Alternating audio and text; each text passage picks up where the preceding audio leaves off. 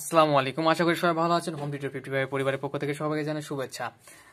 এর আগে দুটি পর্বে আমরা থিওরি অফ ইকুয়েশন সমীকরণ তত্ত্বের দুইটা মনে করলেন এক্সাম্পল এবং প্রাথমিক ধারণা পেয়েছিলাম। আজকে তারই ধারাবাহিকতায় fundamental of subject non major এবং মেজরদের চ্যাপ্টার 8 থিওরি অফ ইকুয়েশন সমীকরণ তত্ত্বের আরেকটা এক্সাম্পল আমরা তৈরি করবো মানে আরেকটা এক্সাম্পল সলিউশন করবো, যেটা মোস্ট ইম্পর্টেন্ট। ন্যাশনাল ইউনিভার্সিটি 2006 সালে এসেছে, বিএসসি 2015। সো দেরি না করে আমরা ভিডিওটি শুরু করি। আমরা ভিডিওতে চলে আসলাম। এখন যে এক্সাম্পল সলিউশন করবো সেটি হচ্ছে এক্সাম্পল নম্বর 17। আমি সাধারণত তিতাস সিরিজের বইগুলো ফলো করি। সো আপনারা চাইলে তিতাস সিরিজের বইগুলো এক্সাম্পল 17 দেখতে নিতে পারেন। এটা হচ্ছে মেজরদের বই।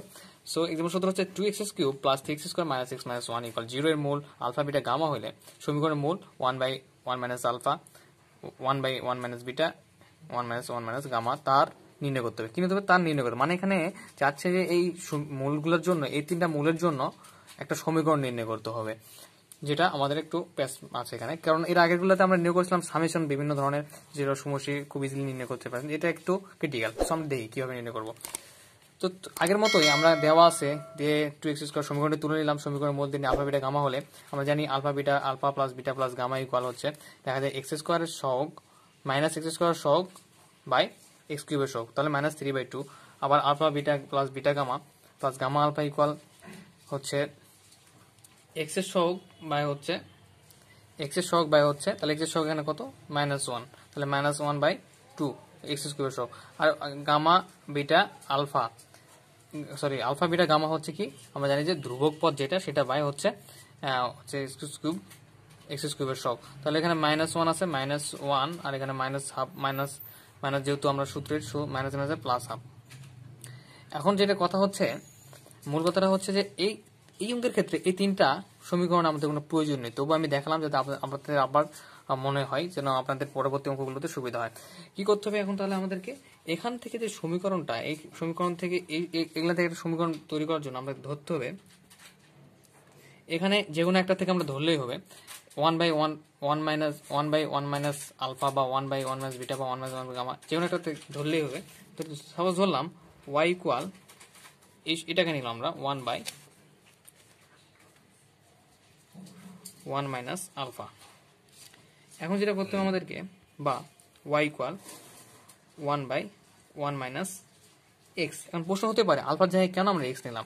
কারণ আলফা বিটা গামা যদি একটা গাছের যদি তিনটা শিকড় হয়, তাহলে গাছটা যদি x ধরা হয়, তাহলে তিনটা শিকড়ের জন্য কিন্তু একটা মান আমরা x পাবো, আলফার জন্য, বিটার জন্য, গামার জন্য। সো আমরা আলফার জন্য একটা এক্সট্রা চলক x ধরে নিতে পারি। এটা অঙ্কের প্রমাণের ক্ষেত্রে আমরা ধরে নিলাম। তারপর যেটা করতে আমাদেরকে, এখানে x এর মানটা আমরা বের করে নেব। সো 1 - x ইকুয়াল লিখতে পারি আমরা 1/y, বা x ইকুয়াল 1 - 1/y। তাহলে আমরা যেহেতু x এর মানটা পেলাম, এখানে এখন x এর মানটা আমরা কি করবো? এই সমীকরণে বসাবো। তাহলে নতুন একটা সমীকরণ পেয়ে যাবো, আর ওটা হবে আমাদের উত্তর।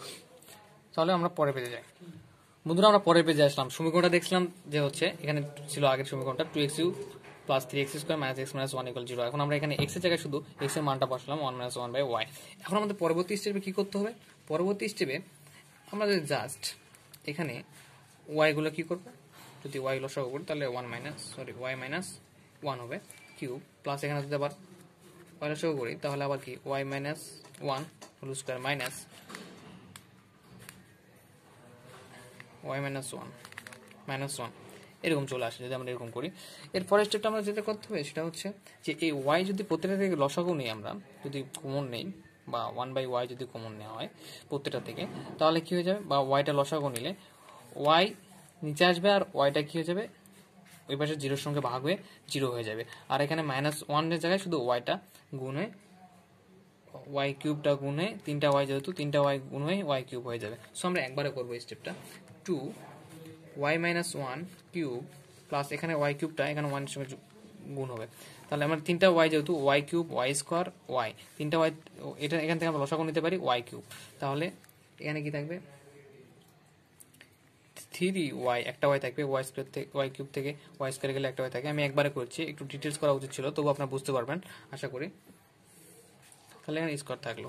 আর এখানে যেহেতু y আছে শুধু, তাহলে y³ থেকে y গেলে থাকে y² y - 1, আর এখানে 1 এর সঙ্গে y³ গুণ হলে y³ হয়ে যায় ইকুয়াল 0। এরপরের স্টেপে যেটা করবো, পরের স্টেপটা খুবই ইজি।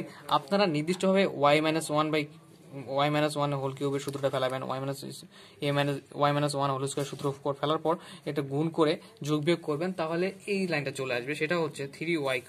আপনারা যেহেতু এখন অনার্স লেভেলের পয়েন্ট, সো আপনাদের এটা দায়িত্ব নিজেরা করে নেওয়া, কারণ ওইভাবে ডিটেলস করতে গেলে ভিডিওটা অনেক বড় হয়ে যাবে।